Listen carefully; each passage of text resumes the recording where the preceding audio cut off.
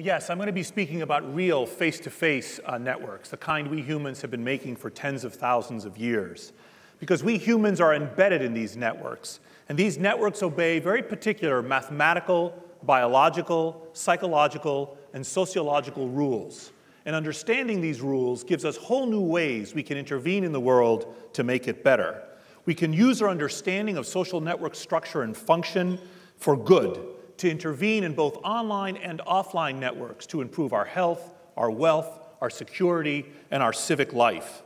And in the broadest sense, taking the embeddedness of human beings within networks seriously shifts the focus of our gaze away from the targets of our interventions to everyone else around the targets. So what I'm interested in is not the response to treatment among the treated. I'm interested in the response to treatment among the untreated. I want to know, what does everyone else do when I give you an intervention of some kind? How does the world around you change when I deliver a medicine or a product or an idea to you? Now, this is the kind of real social networks we make. Every dot is a person. Every line between them represents a relationship between two people. Who's whose friend, whose neighbor, whose coworker, whose spouse or sibling, for example. And to my eye, these networks are intricate things of beauty. And they are so elaborate and so complex and so ubiquitous, in fact, that one has to wonder, what purpose do they serve? I mean, why are we embedded in networks? How do they form? How do they work? And how do they affect us? And I've spent nearly 20 years studying how and why human beings form social networks and how they affect our lives, how they affect our health, our desires, our feelings, our thoughts, and our actions. Now, part of this work has involved exploring the evolutionary basis, the genetics of human social interactions. And one of the things to understand about networks is that social networks afford individuals different structural locations within the network. So a network has a topology, an architecture, a pattern of ties, and different ones of us occupy different structural positions within this network. And this slide shows three of the most basic mathematical ways you can summarize people's positions within a network. So there are four nodes that are highlighted here. If you look at node B in the upper left and node D on the far right, you can see that the difference between these two nodes is that they have a different number of connections. Node B has 4 friends. D has 6 friends. This is something people know about themselves. You have 10 friends. You have 8 friends. I have no friends. People know this about themselves. This is known as the degree of a node, or the number of connections it has. But we can also see that there are actually other ways we can summarize the position of a person within a graph. For example, if you look at nodes C and D, both of them have 6 connections. But we, with this bird's eye view of this network, can see that C and D are rather different. And I can cultivate this intuition in you by asking you, who would you rather be if a deadly germ was spreading through the network, C or D?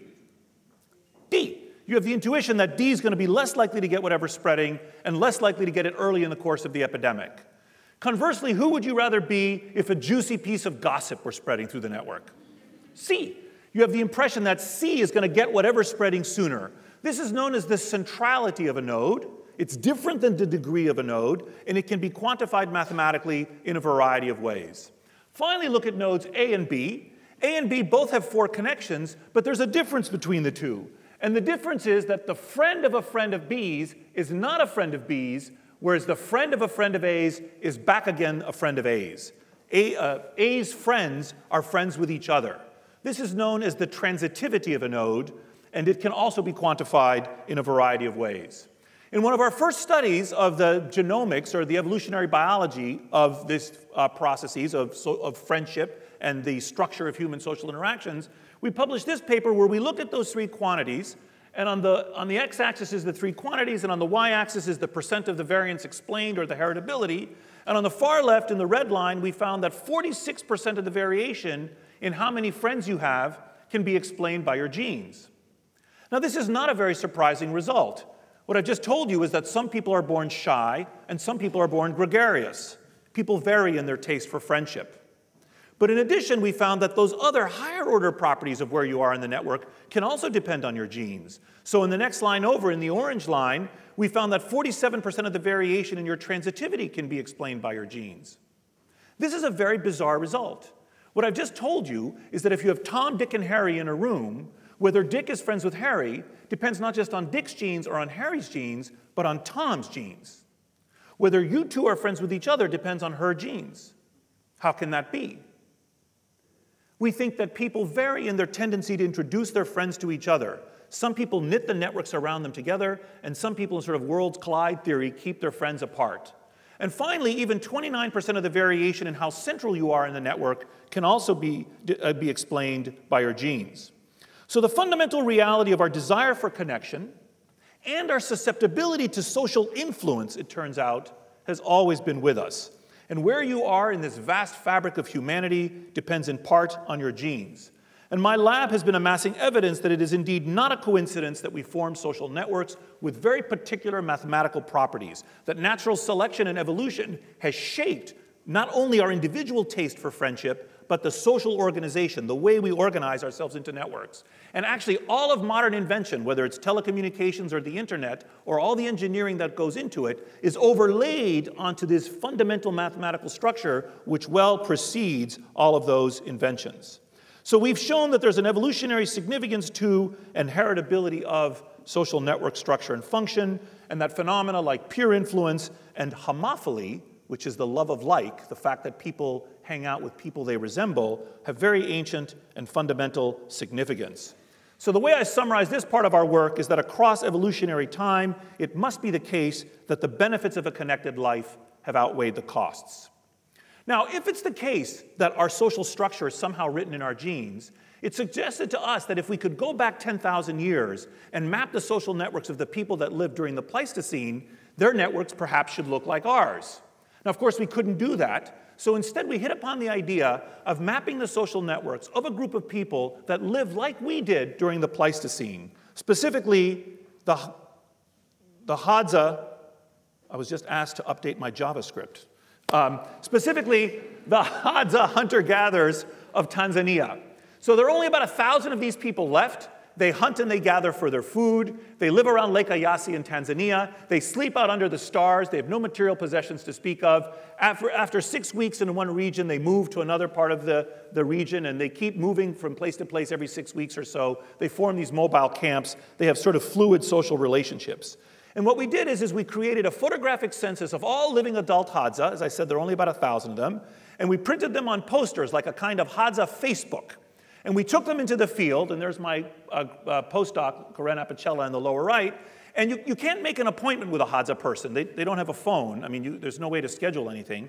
So Corinne would just sit around Lake Eyasi and wait. And like a week would go by, and someone would walk, and she'd, "Excuse me, who are your friends?" And they would identify their friends, and then they would leave. And then she'd wait another week, and another person would walk by, and she'd do the same thing again. And so we very painstakingly collected social network data about the Hadza hunter-gatherers. And to make the very long story short, their networks look just like ours. Visually and mathematically, with everything we could throw at them, the social network structure of the Hadza hunter-gatherers are just like ours. So despite the fact that in the intervening 10,000 years, we've invented agriculture, we've invented cities, we've invented telecommunications, the structure of our social networks is indistinguishable from this population that lives like we did during the Pleistocene, consistent with our evidence that I showed you a moment ago about how it's written or has a partially genetic basis. Now, in a parallel stream of work, also over the last 10 or 15 years, using both observational and experimental methods, we and others have provided evidence that a variety of behaviors and phenomena beyond germs spread within our networks via processes of social contagion, or what we call induction, beyond just dyadic ties. So it's not just that I give a germ to you and you give it to him. I gain weight, it makes you gain weight. You gain weight, it makes him gain weight. I buy a product, it makes you buy a product. You buy a product, it makes him buy a product. He buys a product, it makes her buy a product. A kind of spreading process through the network. And we've shown this for things like obesity, smoking, drinking, and drug use behavior, for emotional states like happiness, loneliness, depression, and also altruistic behavior. I'll show you a bit of that in a moment. And others have shown this for criminal behavior, voting behavior, purchasing behavior, and ideas. People's attitudes, decisions, and behaviors depend in quantifiable ways on the attitudes, decisions, and behaviors of others to whom we are both directly and indirectly connected. such that up to 3 degrees of separation, it's not just what your friends are doing, but what your friends' friends and your friends' friends' friends even are doing that has a discernible impact on your own behaviors and attitudes. Now, of course, there's a lot more going on here than just this type of induction or a kind of social contagion shown in the far left. So, for instance, you might gain weight, it makes me gain weight, like a kind of social domino effect. That makes you gain weight, and you pass it forward within the network. That's one possibility. The second possibility is not that your weight gain caused my weight gain, but rather that you and I formed an attachment because we have a similar body size, or similar interest in food, or similar taste for exercise to begin with. This is what's known as homophily, or birds of a feather flock together, or love of like. And the third possibility is that it's not that your weight gain causes my weight gain, nor that we formed a connection because we were similar, but rather that we share an exposure to something like a gym that makes us both lose weight, or a fast food joint that makes us both gain weight at the same time. Now, typically, all three of these processes are present in any social phenomenon. Why are your customers buying iPhones? Are they buying iPhones because their friends are buying iPhones? Do the technophilic, Apple-loving consumers preferentially form friendships with each other? Or is Apple's marketing campaign especially effective? Why are your children doing well in school? Are they doing well in school because their friends are doing well in school? Do the nerdy children preferentially hang out together? Or do they have a charismatic teacher that's making them all perform at the same time? So a variety of econometric and experimental methods are required to disarticulate the extent to which each of these processes are present. And we've invented some such methods and applied other methods in a variety of domains. For the rest of the talk, now I just summarized 15 years worth of work in like 5 minutes. So for the rest of the talk, I'm going to shift to some of the work we've been doing more recently, focused very much on our experiments. This is one of the first experiments we published a few years ago. It's a kind of a behavioral economics experiment. In this experiment, college students were brought into a laboratory. They were strangers with each other, and they were randomly assigned into groups of 4 people. And what they were told is they had to play a public goods game. They were each given some money. We told them correctly that if they gave money to the group, we would double the money, and it would be divided amongst their group members. So if I gave $1, it would become $2 divided amongst the 4 people. Each would get 50 cents. I'd also get back 50 cents, but I've paid $1, and I only get back 50 cents, but the group has benefited more than the $1 that I gave. Now, the rational thing to do for any individual, of course, is to defect and not contribute, hope that everyone else contributes, and then I'll get a benefit without paying a price. Of course, if everyone does that, the commons collapses, the group collapses. And the best is if everyone contributes maximally, then the group fares extremely well. Now, what we were interested in is not another deep, old, and hard problem, which is the evolution of cooperation and of reciprocity. That is to say, if I'm kind to you, why do you reciprocate the kindness? Nor were we interested in indirect reciprocity. If I'm kind to you, will she be kind to me, maybe to reward me for my kindness, or maybe because she thinks, oh, he's a kind of guy. No, we were interested in, if I'm kind to you, are you kind to him? Could we find experimental evidence of social contagion here which could not be due to homophily or to contextual factors? Because what happened in this experiment is that after the first round of the game, a bell would ring, and people would be assigned to new contacts, and then a bell would ring, and they'd be assigned to new contacts, and so forth and so on, for multiple rounds of the game, thus allowing us to create artificial linear networks which we could study. And what we found in this experiment is that if Eleni is kind to Lucas in period 1, Lucas is kind to Erica in period 2, Erica is kind to Jay in period 3, and Jay is kind to Brecken in period 4, and this goes to 3 degrees of separation. And this is one of another bizarre result to come out of my lab in the last few years, because what I've just told you is that how Jay treats Brecken depends on how Eleni treated Lucas, even though neither Jay nor Brecken ever saw or interacted with Eleni or Lucas. How you 2 people treat each other depends on how those 2 people treat each other, even though you don't know who they are. Here shown experimentally a kind of spreading process in the network. And this geodesic through the network spread, highlighted in red, is distinct from the temporal persistence, highlighted in yellow, such that if Eleni is kind to Lucas, Lucas learns to be kind. And he's kind to Erica in period 2, and Lysander in period 3, and Bemi in period 4, and so forth and so on. In fact, if you fold back all the extra kindness that accrues, for every extra $1 that Eleni gives Lucas, the network functions as a kind of matching grant, doubling the downstream benefit. So pay it forward is real. And in fact, one of the fundamental functions of human social networks, if I may say so, is that they function as a kind of social magnifying glass. Networks magnify whatever they are seeded with. If you put something in a network, it will make more of it, whatever it is. Alas, networks are agnostic. They don't care. So networks will magnify fascism and Ebola and violence and fake news and hatred. But equally, they will magnify love and kindness and happiness and ideas. But they must be seeded. You have to get the epidemic going before it kicks off. Now, to be clear, we're affected in another way by social networks. It's not just what's happening around us, whether people are gaining or losing weight or starting or quitting smoking or buying a product or something. The actual structure of the network also matters. So think about these two objects. We all studied them in high school chemistry. On the left, you have graphite, and on the right, you have diamond. And the difference between the two relates to the structure of the carbon atoms. If you take the same carbon atoms and connect them one way, you get graphite, which is soft and dark. Or you take the carbon atoms and connect them a different way, you get diamond, which is hard and clear. And there are two key intellectual ideas here. First of all, these properties of softness and darkness and hardness and clearness are not properties of the carbon atoms, they're properties of the collection of carbon atoms. And second, which properties you get depends on how you connect the carbon atoms to each other. Connect them one way, you get one set of properties. Take the same carbon atoms and connect them a different way, you get a different set of properties. And it's the same with human social groups.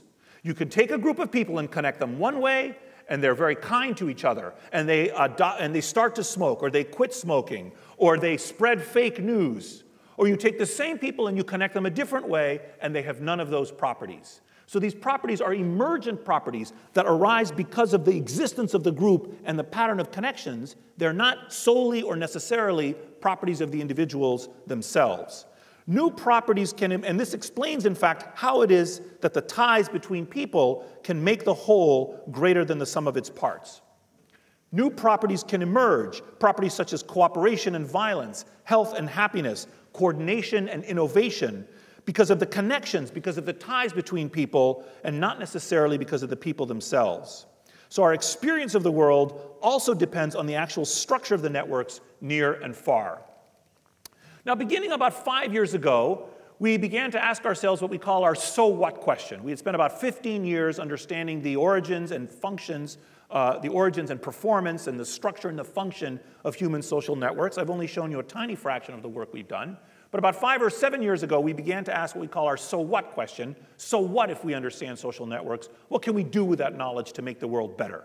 And we began a program of research. I'm going to give you some highlights now that illustrate some topics that I think will be of interest to people in this audience.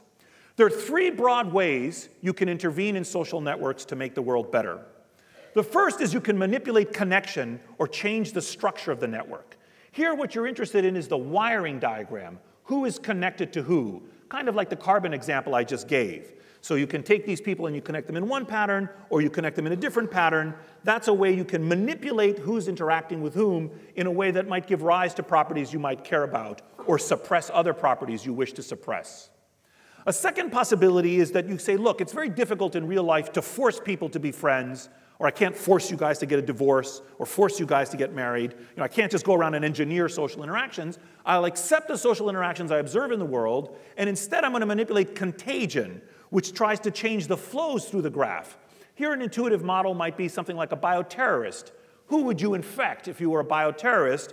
You would infect the most central person in the graph. That would cause the biggest epidemic to occur, rather than, let's say, a peripheral person. And a third and more subtle and very recent thing we've been tackling, and here I'll introduce you to some of the work we've been doing with artificial intelligence recently, is what we call position interventions, which is how you change the location. Here the idea is you have a given structure, and you have an ensemble of individuals. Where should those people be put in this structure to maximize collective benefit? A simple metaphor for this might be a seating chart in an office or in a classroom. The teacher has the chairs and desks, they're nailed to the floor in particular locations, and he or she has a group of students of differing abilities that need to be assigned seats. Where should the students be seated to maximize learning in the classroom? Same seating arrangement, same students, different locations within the seating chart could lead to different outcomes at the collective level according to how you position the people. And I'll show you an example of that in just a moment. Now, to do this work, we've invented some software, which we call Breadboard. This is publicly available for non-commercial use. This software allows you to create temporary artificial societies of real people on our lab. We've had over 20,000 people have come and used this software in our laboratory, had the experience in our lab of participating in these experiments. It's integrated with Amazon Mechanical Turk, so you can seamlessly recruit thousands of people to do these experimental games. But it can also be used in firms and in schools and in other kinds of location. This gives us a kind of godlike control over the social system. So we say, well, what if the network's the structure matters? Or what if the information asymmetry matters? Or what if the payoff matrices matter?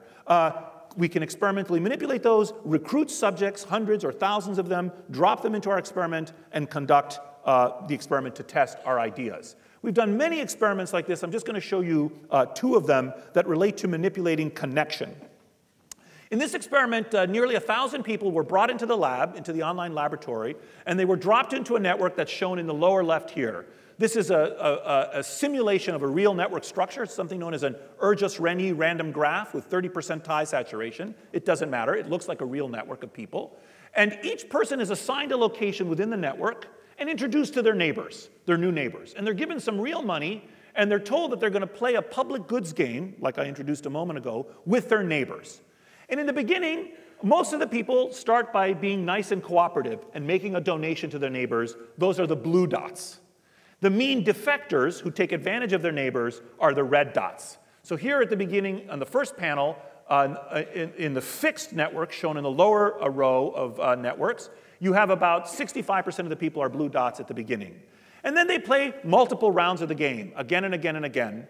And what happens is, if I drop you into one of these networks and introduce you to your friends, and you say, oh, I'll be nice to my neighbors, and then they take advantage of you, kind of like those high school projects we all hated when you were assigned a group and everyone else is lazy and you don't want to do all the work, so you say, okay, I'm going to be lazy too.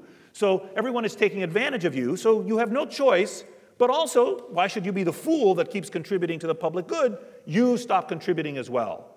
So in this branch of the experiment, in a fixed network, cooperation disappears from the system, and everyone becomes a defector. Except these few little blue cooperators sort of on the edge of the network here, keeping civilization alive. You know, kind of cooperate on the margins of the graph and sticking together. So this is what happens in a fixed graph. In a different branch of the experiment, we manipulated the rules of connection. In that branch of the experiment shown in the upper part, we allowed each person at every time step, in addition to choosing whether to cooperate or defect, we also allowed them to choose whether to cut some of the ties or keep some of the ties to their neighbors. So they could form connections with other people or cut connections with other people in certain ways. And what we found in that branch of the experiment is that cooperation persists. There's actually a lot more going on in this experiment, but the gist of the experiment is the following thing. I can take you people and connect you according to one set of rules, and you're mean sons of bitches to each other.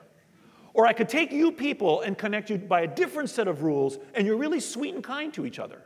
So it's the same people, different topological rules, different architecture yields different emergent properties of the system.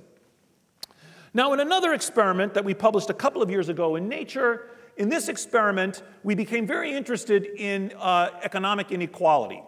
And there's been a lot of interest in how economic inequality is affecting our society. We're at century-high levels of inequality in the developed world. In the United States, our Gini coefficient is now about 0.4, which is at the level of Morocco, for example. Scandinavian countries are around 0.2. So we have very high levels of inequality at a century-long high, and people have gone out and looked at this and tried to make inferences about how the inequality is affecting our social fabric, or our economic productivity, or our health. But always those studies are observational. So we decided to use our system to do some experiments, to create virtual societies of real people in which we experimentally manipulated the level of inequality and randomly assigned people to be rich or poor. And this shows some of those results of this experiment. Now, in addition, one of the things we did in this experiment is we manipulated how unequal the worlds into which the people were dropped were, but we also manipulated, as an independent attribute, whether the wealth was visible or not. Everyone knew their own wealth, but in some worlds they could see their neighbor's wealth, their immediate neighbors, and in other worlds they could not see their neighbor's wealth, exploiting some ideas about visibility of display that also have a quite old provenance in the social sciences. So in this experiment, in the invisible condition, in the far left, Here's the starting situation for these people. They're dropped into a network. The dot size is proportional to how much money they have, how rich they are. The letter inside indicates whether they were rich, R, or P, poor, to which they were randomly assigned at the beginning. And the dot color follows our standard convention of red dots are defectors and blue dots are cooperators. And they play multiple rounds of the game, a public goods game, again, with their neighbors. So here you see the world starts with a very high inequality, 0.4. And in the invisible condition, by the end of the game, the Gini has gone way down. We have a very equal world. Wealth is very equally distributed. It's now 0.14. All the dots are big and rich, nice and fat and rich. And most of them are cooperative. They're mostly blue. That's what happens in the invisible condition. In a different branch of the experiment, we flipped a switch, and now we made people able to see each other's wealth in the visible condition. And there you get none of those desirable outcomes. Inequality stays high. There's much less wealth is produced, and many more people are red or are defectors. In fact, these results sort of broke my left-wing heart, because I was convinced that inequality would be very corrosive for the societies, but that's not at all what we found. We actually found that the inequality didn't matter very much at all. What really mattered was the visibility, was the ability to see other people's wealth. So for example, here on the x-axis is the rounds of the game, and on the y-axis is the average wealth produced in these societies, and these are the 6 different branches of the experiment, or the treatments. The colors indicate how much inequality there was at the beginning, that they were randomly assigned. Blue is no inequality, red is low inequality, yellow is high inequality, and the dottedness of the line indicates whether the wealth of your neighbors was visible or not. And the punchline of this slide is that the inequality lines are very clustered together. They didn't have much of a different impact, but the visibility mattered a lot. And the societies in which people could not see their neighbor's wealth were able to produce much more visibility, much more wealth. And similarly, those societies were also more cooperative. Same as before, but now on the y-axis is the proportion of cooperators across time. So these results are very similar to the kinds of things you might think about. A metaphor might be a school uniform policy. I always used to oppose school uniform policies because I thought they were like fascistic and I wanted people to express their individuality. But if you think about a school uniform is like an invisibility cloak, right? It makes it impossible to have different displays of wealth asymmetry, maybe increasing learning and increasing cooperation in the classroom by analogy to the experiment I just told you. Those are a couple of connection interventions. Let me show you a contagion intervention, then I'll close with a position intervention and a final idea. We've been doing contagion manipulations over the last 10 years or so in a variety of parts around the world. We work mostly in developing world villages, but the technology and the ideas that we invent and test are broadly applicable to many situations, including commercial applications. But let me introduce this idea with a public health example, which is what we do. Imagine you have 2 villages, and you map the networks, who's connected to who's friends with who in these 2 villages. On the left, you have the control village, which gets no treatment. And on the right, you have the treated village, in which 6 people are chosen at random to get a public health intervention about breastfeeding or clean water, for example. And those 6 people are highlighted in yellow. And the ordinary perspective in public health is you deliver the intervention to those 6 people, or the marketing effort, if you're selling a product, and you come back a year later and you measure what fraction of those people responded to the intervention. Perhaps 3 of the 6 will have adopted the practice. 50% you'll say, great. But that's not what I'm interested in. I'm not interested in response to treatment among the treated. I'm interested in response to treatment among the untreated. I want to know, what does everyone else in the village do when you give those 6 people the intervention? Maybe 3 of the 6 respond and they recruit 3 of their friends, a total of 6 people in the treated village on the right. And in the control village on the left, maybe just by secular change, 2 people adopt the product. You should already, and that difference between 6 and 2 tells you the measure of the spillover effect of your treatment. But you should already be forming the opinion, why should I target people at random? Maybe, for instance, I should pick 6 central people, using the mathematics of network science, compute who's central in the network, and give them the intervention. Maybe under this choice, once again, 3 of the 6 yellow dots respond to the treatment, and they recruit 30 of their friends adopt. Same village, same treatment, same public health intervention given to them. Same number of people treated, 10 times the effect, because you've now shrewdly and effectively targeted structurally influential individuals. So what we're interested in here is not who you are but where you are in the network, identifying people on the basis of not their own attributes, but because of their structural position within the graph, delivering an intervention to them with the expectation that it'll spill out and maybe dramatically increase the return on investment for your marketing effort by not only changing the behavior of the targets, but of everyone else around them. Now, we've done many experiments of this, showing that this can be done in online and offline settings. One of the places where we have worked the most is in Honduras. This is a very poor part of the world. People here live on about $2 a day. This is a coffee-growing region. They're little small villages, little hamlets that are in this sort of hilly part of the world. These villages have 100 or 200 or 500 or let's say 1,000 people. I was giving a talk about this work in China a couple of years ago, and they said, oh, we'd love to take you to one of our small villages. I said, that's great. And there were 500,000 people in that village. So these are truly small villages. These are just, a couple of hundred people. And we wrote some other software, which we call Trellis, which is also available for non-commercial use. This is battle-hardened, tablet-based software that allows you to go into the field or into a church or into a workplace or into a school or into a factory and map the networks very rapidly of the people in this community.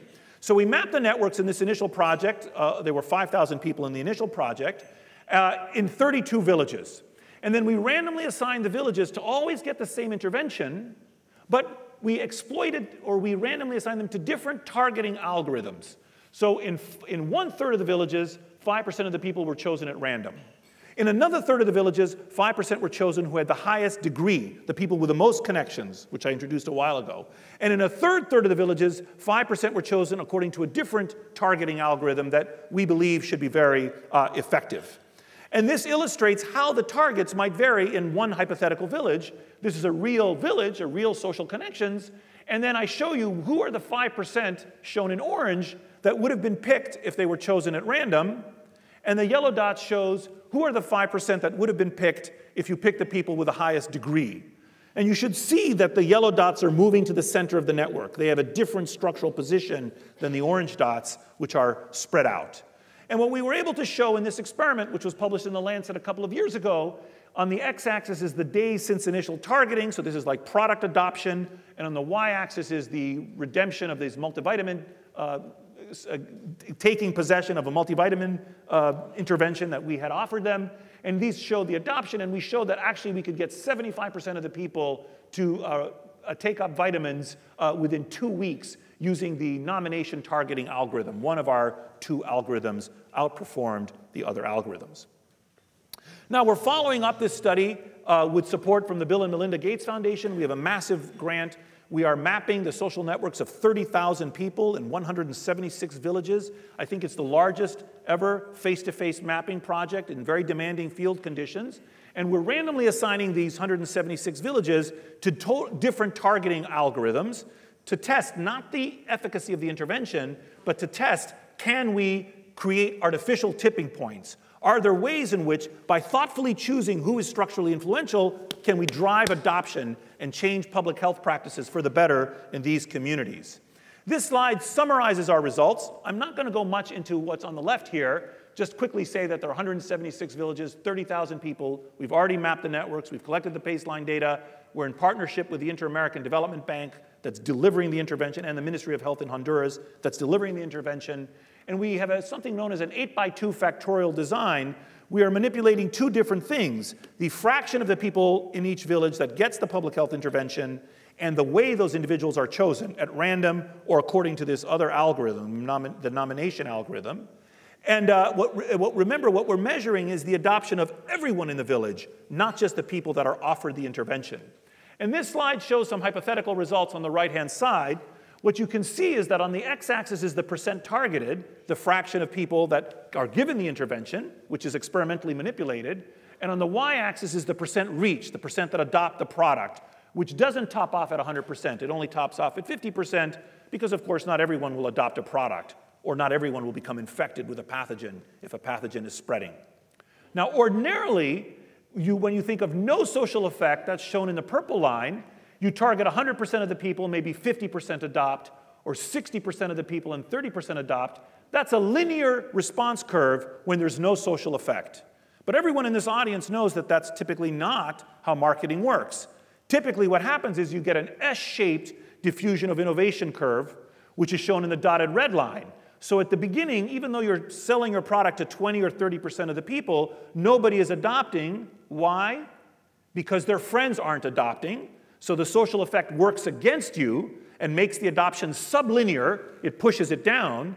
And then you get the epidemic growth phase, the explosive growth, the inflection point when you reach the critical point.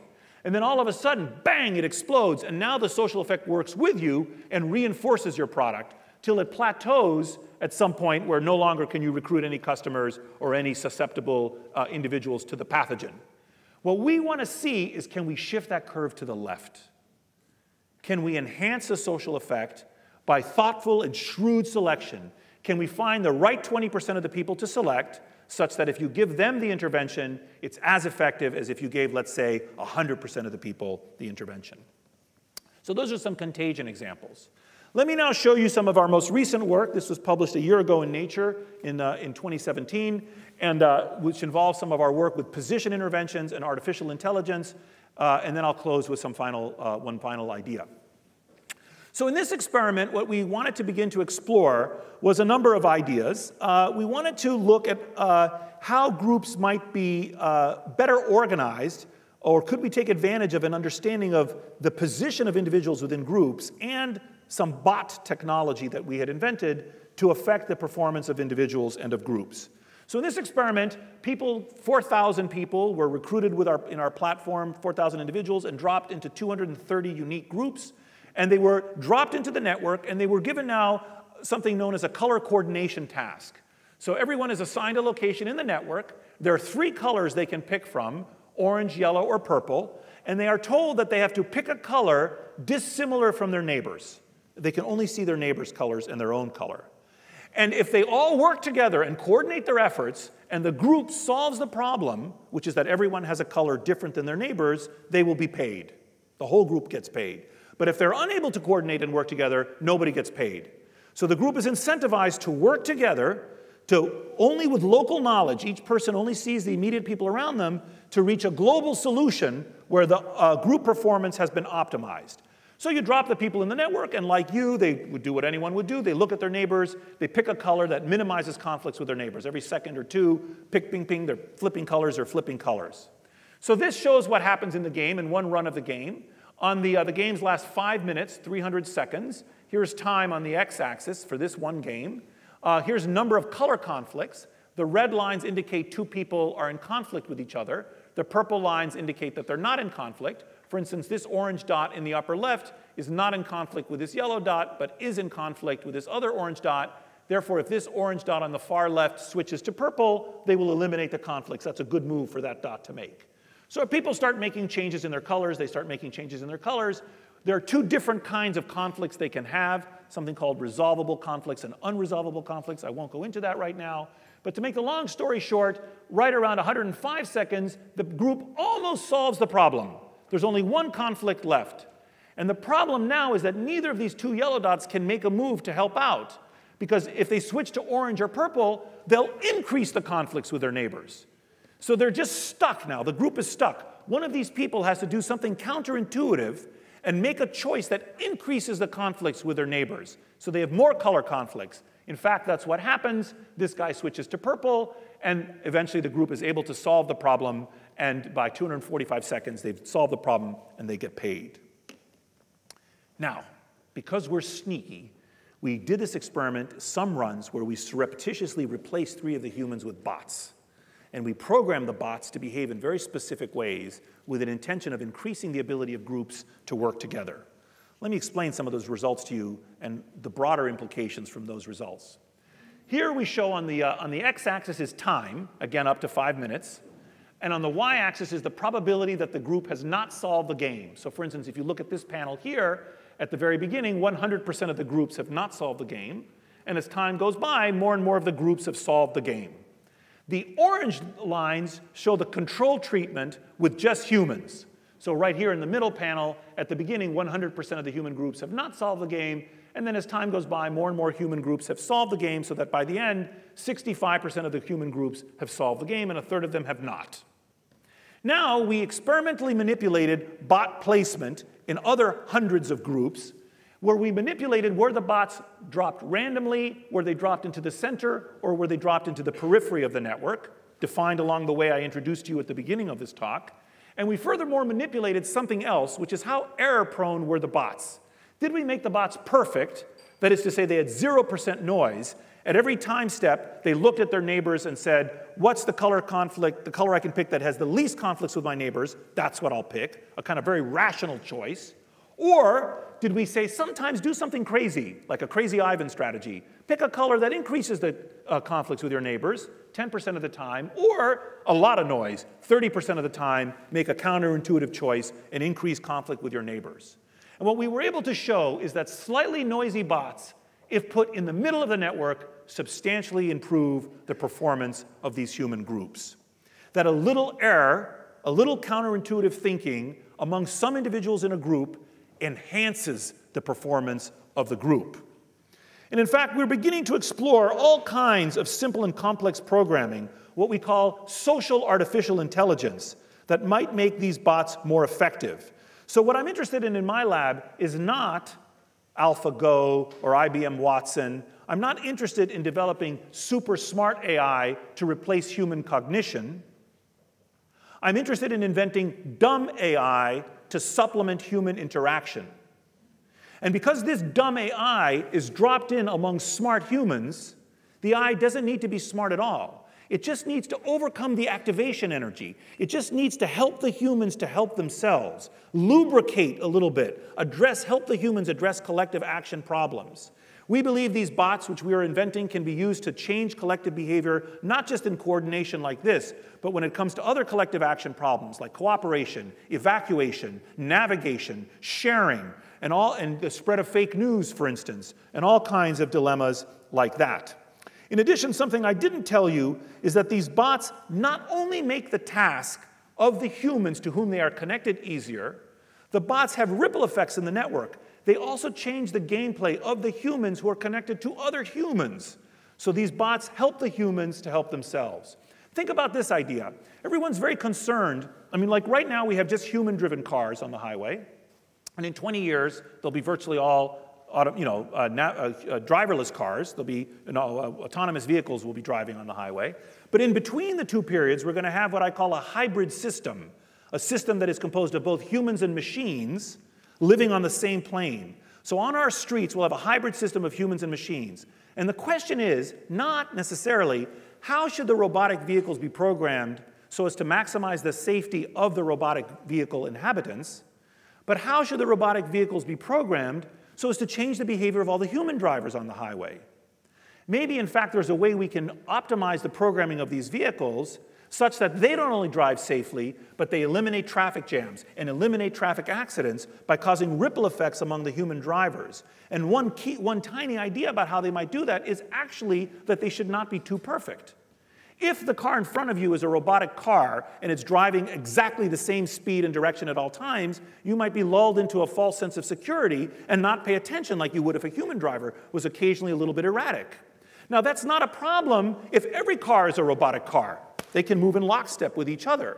But if some are and some are not, you might want actually to equip your robotic car with a little bit of error, a little bit of lane changing, a little bit of acceleration and deceleration to keep the other humans on their toes. Okay, I want to close with one final idea having to do with what it means when we intervene in a social network. Because I think such networks provide us with a way to manipulate what's known as social capital. And to understand this, consider this idea. What's the point of a connected life? How does it help us as individuals and as a species? And it turns out that networks are a resource that we can all use. Networks are a kind of social capital. Now, most people, when they think about capital, think about money. But really, capital is any stock of resources that can be put to productive use. So capital is a stock that you can produce something with, that you can do something with. And two further key ideas about capital are that in order to create capital, you have to invest skill and effort. You have to know something and do something in order to create capital. And second, and more subtle, and in an idea that's been keeping me awake for 20 years, I've been thinking about this, is that in order to create capital, you have to make changes in a substance that make it yield a higher rate of return than it otherwise would. that actually at its deepest core, the capital creation process is about the transformation of the natural world from one thing into another thing, which is what endows the second object with this productive power and makes it a reservoir of wealth. What do I mean by that? Imagine you have this forest, and you invest skill and effort, and you convert the forest into a farm. And the farm is more valuable than the forest because you can do things with a farm that you couldn't do with a forest, namely grow fruits and grains and vegetables, for example. So you invest skill and effort, you transform the land from one thing into another thing, and that makes it a reservoir of wealth and a stock of productive power. Or imagine you have this tree, and you take this tree and you invest skill and effort and you mill it into lumber. And the lumber is more valuable than the tree because you can do things with the lumber that you couldn't do with the tree. Namely, invest still more skill and effort and make a violin. And the violin is more valuable than the lumber because you can do things with the violin you couldn't do with the lumber. Namely, make music. So at each step of the way, you transform the natural world, convert one thing to another, endow it with productive power, and make it a reservoir of wealth. Now, in the 1960s, social scientists began to think about human beings this way. So you can take this dissolute former graduate student of mine on the far left, who's a drunkard, and you can invest skill and effort and clean him up and transform him into someone who's more capable of doing things he wasn't previously able to do, such as invest still more skill and effort and give him an education. This is how we think of human capital. So right now, I'm investing skill and effort, and I'm working on the neurons of your brains. I'm transforming your minds, and hopefully I'm making you capable of doing things you were not previously able to do. Well, just like physical capital is created by a change in the material world and human capital by a change in persons, social capital in organizations, in villages, in companies, in communities, in schools, in factories, in fact, in our whole society, is a change in the relations among persons, a change that renders the group more productive and capable of doing things it was not previously able to do. And that's the deepest account I can give you of what social networks mean for our lives and how and why it is that we can use them to make our world better. Thank you.